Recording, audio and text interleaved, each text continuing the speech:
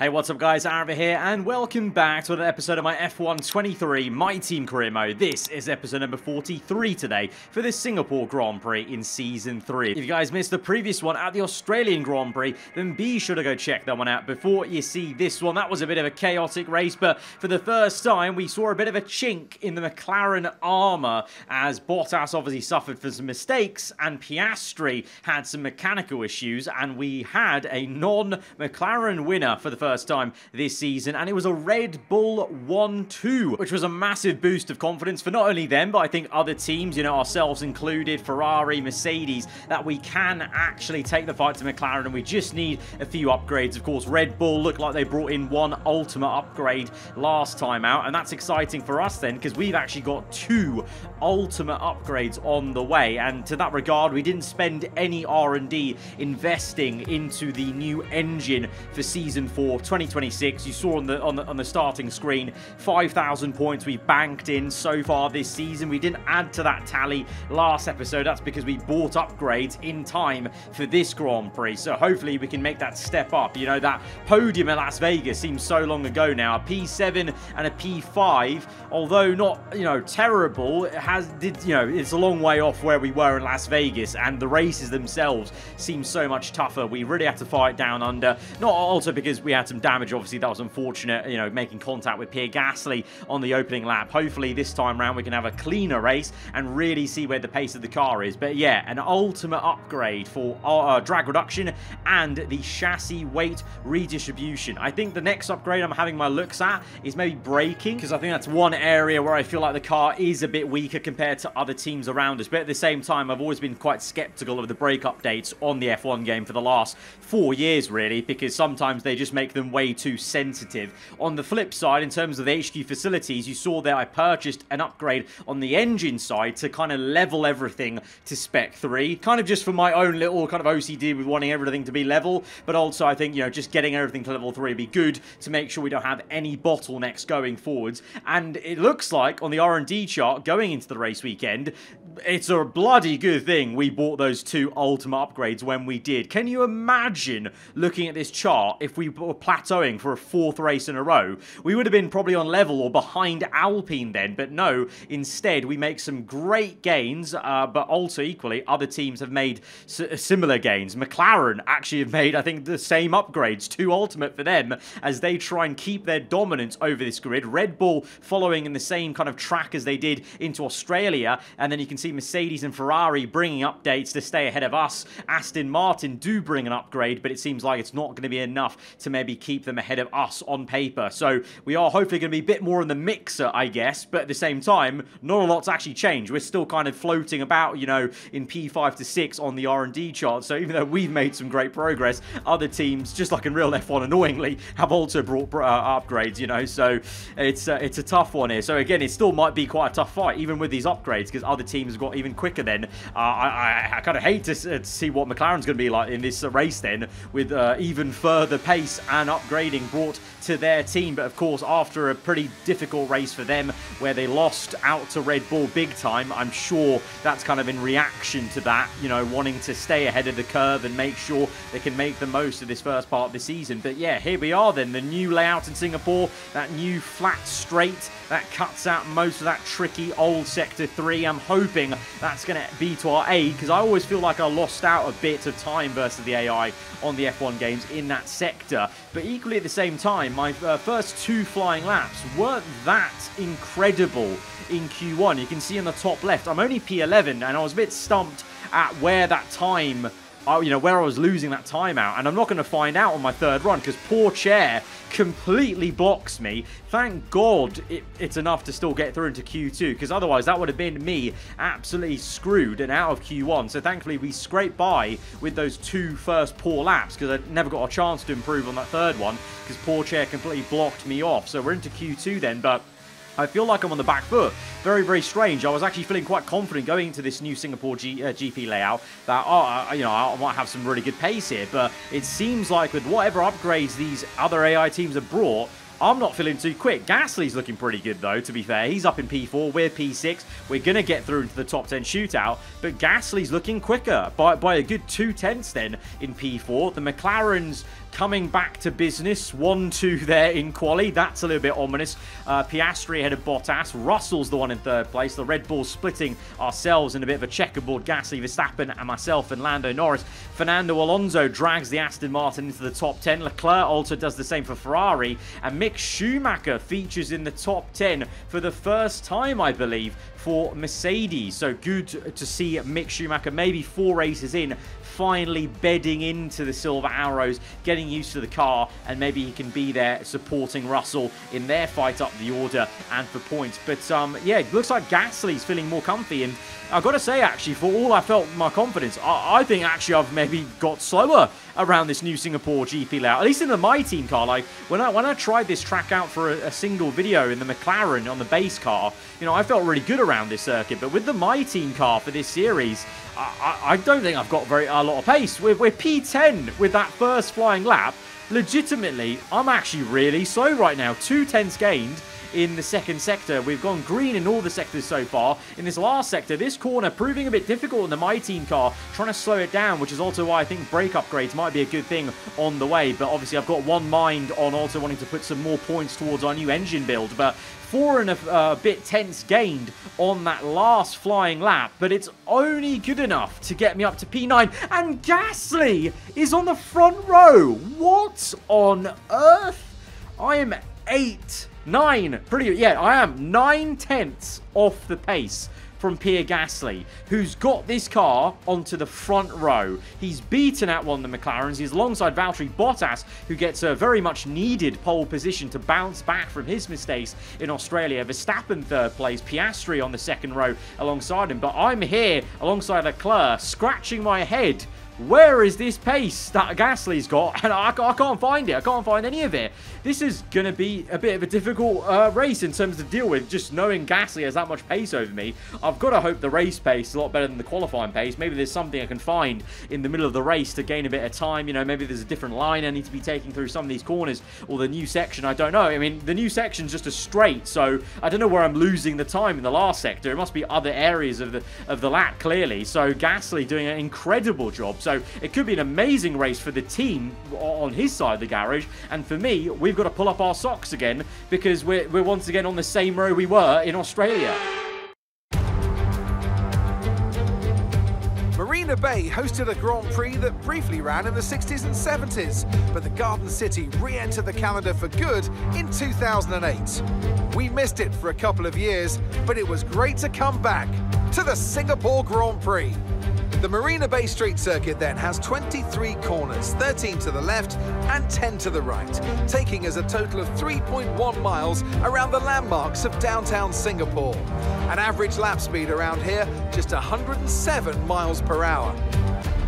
It's time to see how our drivers are stacking up after yesterday's exciting qualifying session. Good job yesterday from Valtteri Bottas. The Finn starts from pole position, with Pierre Gasly alongside. Looking down the rest of the grid, we have Verstappen, Oscar Piastri, Russell, Norris, Mick Schumacher, the owner driver, Albon, Sainz, Ocon, Ricciardo, Perez, Magnussen, Fernando Alonso, Hulkenberg, Liam Lawson, Leclerc, Sargent, Théo Pourchaire, Tsunoda, and Lance Stroll brings the grid to a close. Now it's almost time for lights out, so let's go down to the track.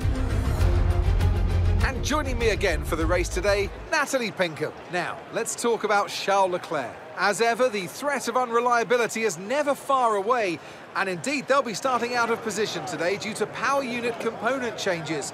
It's going to be a difficult task to move forward from there. But on the bright side, at least those fresh components can help them maintain the power they need to come through the pack. I expect to see them take a much more aggressive approach today to make up for that compromised start. Right, heading into this race with confidence not very high. If this was F1 Manager, my confidence rating as a driver would be in, below 50, I think, looking at how qualifying went. 9/10. And honestly, I couldn't tell you where I've lost that. Maybe a bit in Sector 2 that I definitely know I've lost, but the rest of the margin, I don't know where the places are to lose. Because like I said, the new sector actually is basically just a straight. So where are you lose? If you know, it can't be the engine or the straight line speed because Gasly's doing well. It might be my setup. I mean, the default Singapore setup, I've gone down 1 click, I think it was, on the rear wing, 2 clicks up on the front wing. So whether that's too much front wing and that's giving me some drag, or I should have put the rear wing down even lower, I don't know. But my day just goes from bad to worse because I now overshoot our grid slot. So we're now pushed back and we're starting further back. There's a bit of a weird moment where it reforms the grid. I think maybe because I got pushed back, I don't know. But anyway, either way, we go to 5 red lights. The Singapore Grand Prix. Gasly, our teammate, on the front row. Lights out, and away we go. It's a good start for Gasly. Could he get into P1 as we go back to our onboard, and we're going to try and slice through as many cars as we can. We get Schumacher. We're trying to get Lando Norris and Piastri. Contact made with Schumacher because he was going for the same gap I was going for. Lando's actually jumped Piastri then and managed to stay ahead of me, but we're going to get one of the McLarens early on here for P6. Gasly, unfortunately, I don't think he managed to get Bottas, but he is still, I think, in P2, I want to say, as oh no, Verstappen is P1. What on earth's happened there? Max Verstappen's had a blinder into first place. Bottas down to second from pole. Gasly third then. What a great start that was for Max Verstappen.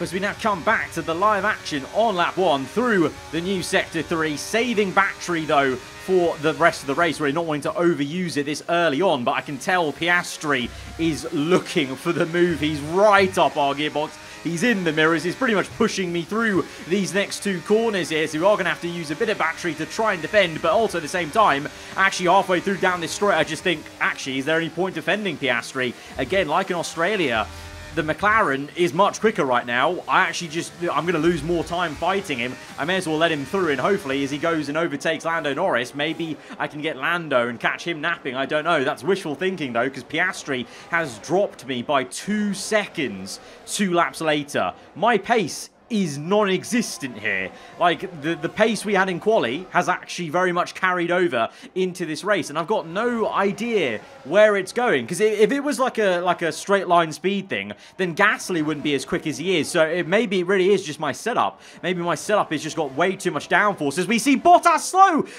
slow from second place. Gasly now is into second. Russell inherits third place. Everyone gets a free position. Bottas going slow into turn 1. Oh god, Carlos Sainz has just crashed into the Finn. We were battling the Spaniard. We took the inside line. Sainz was adamant about taking the outside, and he just kept committed for some reason and is driven straight into the back of Valtteri Bottas, who is having his own engine issues, and that's an appalling crash, and it's a red flag. This is the onboard then, looking backwards from Bottas's car, a plume of smoke. So to be fair, maybe Sainz was blinded by this and couldn't see where Bottas was, but eventually you're going to see I'm going to pop up on the right hand side, taking the inside line, dodging Bottas, and Sainz, well, to be honest, maybe he just got blindsided by all the smoke or whatever, but you think also not too great to drive into smoke. From Sainz on board, the smoke doesn't even start until it's too late. So just a very, very odd one. Of course, Sainz was probably committed to battling me, but I'd given him room to maybe get to the inside or back out of it. I'd chosen my inside line just to defend him anyway. So yeah, that's caused the red flag. So that's actually terrible though, not even for Sainz, for Bottas then. That's 2 races in a row he's not going to score points, and his teammate, well, you know, he didn't get on the podium last time. He may well get on the podium today, so that's going to be a big disappointment for the Finn. And now looking at the race strategy for this race restart, I'm going aggressive. I've gone for the soft compound, as has Albon. Ricardo behind me. Others have gone mediums as we go to 5 red lights for the second time tonight under the floodlights for Singapore. Gasly from the front row again gets a poor start for the second time, and he's going to lose a position to maybe Lando Norris. It could soon be once again a 1-2 for Red Bull as we overtake Piastri. We got a cracking start on the softer compound, as you would expect. We need to have a good start on these tyres. Gasly still scrapping with Lando for P2. He's also chosen softs. Okay, fair enough. So as a team, we've decided to go quite aggressive on the tyre compounds, as Russell has a little nip at the heels at myself, but we are going to remain in P4 and actually slide this down the inside of Lando Norris. Lovely overtake, and we're up into P3, so you've got to say at the moment the soft compound was a good choice. It's given us pace we didn't have on the mediums at the start of that race, but very rapidly, Gasly drops me. He's now 3.8 seconds down the road. Russell going for the move. I'm trying to squeeze him and defend against him, but he just gets ahead and, you know, trying to make a switch or anything. Just as soon as we get into turn one, I can see, oh, the grip's not there. And then on the exit, Russell pulls away, and I just can't gain on him, you know, through the next right-hander. I'm trying to place the car as well as I can, get on power early, DRS open, but Russell opens up the taps, and he's actually pulling away a little bit in the acceleration zone. We do catch him a little bit, but it's not enough to make a move, really. And then lap 10, he's 1.5 seconds down the road. Norris now having a go. So having overtaken all these guys, they're just taking turns to eventually overtake me and get back past me. Whether that's, you know, this soft compound not doing so well, you could say that, but Gasly's not facing the same tyre wear. He's doing pretty well in terms of pace, so I don't think it's tyre wear. I think it's just this same thing of, I've got no pace around Singapore. I'll put my hands up. I'm just not very quick right now at this circuit. You know, I've always gone quite well at Singapore, I felt, you know, in previous F1 games, for sure. I don't think it's the new layout making me slower, because like I said, that's only a straight, so where am I losing the time there? So I would say it's set up. Oh, we just got hit by Lando. What? Into the hairpin. We've been hit wide. We've had to flick spin the car to get it round. All of a sudden, we're down to P8. I was in the middle of just talking about frustrations. We've got more frustrations now because we've just been bumped down by 4 positions thanks to our old title rival from Season 2. Our day, or should I say our night, is going from bad to even worse here now, under the bridge, and just what was that? Lando just outbrakes himself and uses me as a brake pedal and pushes me wide. Absolutely unbelievable stuff there from our old title rival. I guess the rivalry still going true from Season 2 to Season 3. No love lost there, but for us, there is very much a loss of pace, because I'm going to come in lap 14. It's a bit of an earlier pit stop because I think these softs just aren't performing very well. In reality, I think a large part of it is just me, to be honest, at the Singapore GP. But at the same time, you know, this car has been known to work better on the hard compound tyre, so we are going to go to it on to the end of the Grand Prix, which is not too bad, to be fair, at Singapore. Half the race distance on the hards is fair enough. This is probably the lap we were going to pit around off the mediums, you know, had there not been a red flag. So we're in, changing our set of boots. We are going to drop to the back of the grid as we're the only one pitting this early, kind of showing you the desperation. And it really is going to be a long stint, not in terms of distance, really, just in terms of me looking to try and salvage something from this race and trying to feel any sense of grip in this car, because even in the corners, it wasn't feeling amazing. I wasn't confident on brakes. So it's like the car didn't have enough downforce, and also was maybe too slow in a straight line. But Gasly's running well. We're now 5 laps later. Lap 20. Lando Norris leads on mediums, but he's yet to pit. He's pitting now with 11 laps to go. So it will mean that this man, Fernando Alonso, he was behind us when we made that pit stop on lap 15. He's going to take the lead. He's been on hard since the red flag, and he's going the distance. Whereas Verstappen, Gasly, Russell, all these men have pit again. I think they pit around laps 17, 18. So they're on fresher tyres, catching Fernando, but Alonso is trying to pull the wool over everyone's eyes and try and go to the end on the same set of hard tyres. But Verstappen is going to be right up behind him on lap 21. 10 laps to go. I think he's got it in the bag. He's going to get the overtake, but Gasly's not too far away, you know. There he is. He is going to be at a net P2 if all 3 of these guys, Verstappen, Gasly, Russell, overtake Alonso on the older tyres. So, you know, it goes back to this conversation about myself. You know, it's clearly not the car. The actual car itself itself is good because Gasly's performing so well. So it must be something I did with this setup, or you know, my engine parts aren't worn. They were perfectly fine. So Verstappen making the move for the lead, but I feel like it was pretty inevitable, to be honest. No shock. Verstappen on fresher hards has made the overtake, but look how close Gasly is now. Alonso has bunched up Verstappen enough that Gasly is only a second away from maybe going for the race lead himself. Russell up into what will be a net 3 once they overtake Alonso, and I think by lap 22 by this point they probably have, but here I am then 3.6 seconds behind the man who punted me off at the hairpin. We've got work to do if we want to try and catch up to him, but Ocon 2.1, that gap is coming down. Ocon is closing up to me in the Alpine on the mediums. Yellow flags ahead. There's a car ahead of us. It's Lando Norris. Oh my God. We narrowly dodged him, but Ocon slowed down for him as well as the Alfa Romeo Haas, and it's a second red flag of the day because Lando Norris was facing the wrong way and pretty dangerously. I'm surprised the Alpine didn't crash into him because he was literally on the racing line. I mean, I almost crashed into Lando because it's probably the worst place to spin it. Literally, that's the racing line. I had to dodge that so last minute. I'm actually quite lucky to still be in the race because I saw the yellow flags came up, so I was a bit cautious, but I didn't know where he was. I didn't actually look at the mini-map on the left until it was too late, so I had to make that late call to dodge him. So we're quite lucky to still be going. So because of the red flag, we've gone off the hard, back onto another set of soft tyres as we go to 5 red lights once again here in Singapore. It's turning into Brazil again with the 2 red flags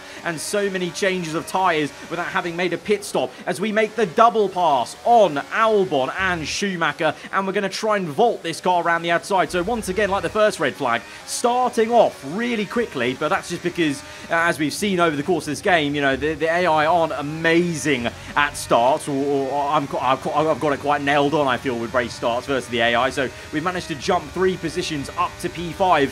If we could keep this P5, this would be an incredible result considering the lack of pace I've got.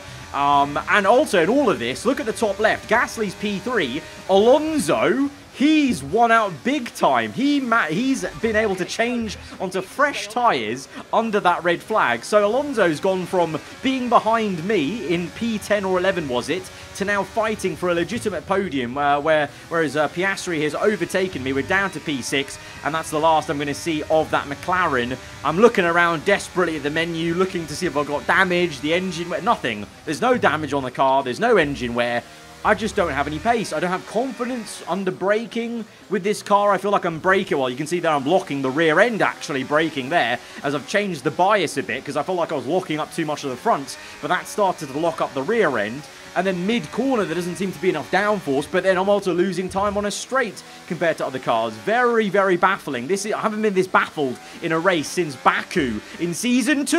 Oh, my God. We have managed to just keep that out of the wall, but mamma mia, we are playing dangerously there. That could have been a DNF. That could have been some massive embarrassment for me. We're going to re-dive bomb Albon to re-overtake him because I was fed up with just losing more places. So I want to gain one back. We've overtaken him. Schumacher's followed me through the wily old fox, learning well already from taking a moment, but Schumacher in the Mercedes faster than me on the mediums. It's just very confusing. I'm trying to fight him. Schumacher does very well to defend from me there, blocks me off for the switchback from the right to left, but he's got ahead of us. I thought, okay, maybe I can get him back here. We've got some DRS coming up. I've got a little bit of battery through this corner, bit of understeered, not the best racing line through there, and he gets the exit. He's 2/10 ahead, and with DRS, we hardly make really any inroads on him. 1/10, but not enough to make a dive bomb. And at that point, I had to accept I wasn't going to overtake him. So that is it then for me in terms of the highlights of this race. Max Verstappen is going to come through to win the Singapore Grand Prix. It's huge for Red Bull. Back-to-back victories from Australia to Singapore. Alonso, incredible finesse for second place. But Pierre Gasly gets his first podium for the team. And it's in a race where I am just scrounging to stay ahead of Albon and Ocon for P7 whilst they're on hards and I'm on soft. So as they climb out of the car, the Red Bull team are ready and waiting to celebrate a thoroughly deserved win. So Natalie, what do you think helped them deliver this result? Well, they are very much at one with the car, which is a cliche, but it's true. It's not an easy process, and that work is very much paying off. The drivers are en route to the podium as we speak. What a fantastic win for the Red Bull team. They performed exceptionally today, keeping us firmly on the edge of our seats throughout the entirety of the race. Congratulations to everybody at the team. Very much a race to forget for me. Honestly, this felt like this was Baku, but maybe even worse in some ways from Season 2. Again, let me know, guys, in the comments below, if you've tried the new Singapore GP layout with your My Team career modes, not in Grand Prix, I mean. Let me know how you got on. Did you find it as challenging as this? Because, I don't know, when I tried this track out in Grand Prix mode, absolutely fine. I was on pace. But today, with the My Team car, just absolutely nowhere. Gasly, you know, 8/10 quicker than me in the race with his fastest lap in the race. And not, you know, 9/10 quicker in quali, 8/10 quicker in the race. It's just baffling. A real head scratcher. We're going to have to go away, do some homework and see what on earth went on here. Whether it was just track specific or what, or it was just Gasly's day to shine and he was dragging that car to higher positions considering where we are in the R&D chart. It could have just been that. It could have been Gasly just pulling a blinder, and that's where the car really was for me today and for the team on our side. But big day for Red Bull, back-to-back wins. McLaren, well, Piastri gets a top 5, but it's another race where McLaren haven't made the most of their dominant kind of, you know, theoretically dominant position in the R&D chart and on the grid. So it is interesting times as Red Bull are really trying hard to now catch up to McLaren, and well, they have caught up with 2 wins, but in terms of the standings, they are getting there as well. So McLaren need to pick up the pace a bit, because otherwise they're going to blink, and sooner rather than later, hopefully, a lot of us are going to be close to them in terms of R&D, and then it's going to be a whole different ball game. And for my sake, I really hope we're a lot closer to people next time out immediately on a different circuit. But guys, if you have enjoyed that one nonetheless,